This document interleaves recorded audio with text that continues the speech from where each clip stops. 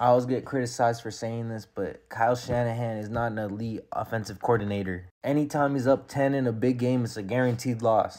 For an offensive genius, he couldn't get a touchdown when they needed it the most.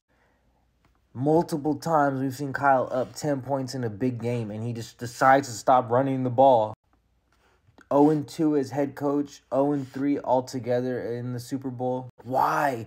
Why do you stop running the ball when it matters? It's not a coincidence that in 3 Super Bowls, you have a double-digit lead and you blew them all. You have Christian McCaffrey. Why did you stop running the ball this time? The only thing Kyle Shanahan is great. The only category for greatest in Kyle Shanahan's career is greatest choker. I am heartbroken. I don't think I'm going to ever see the Niners win a Super Bowl in my lifetime. I'd rather be the worst team in the NFL than get very close every year and just blow it.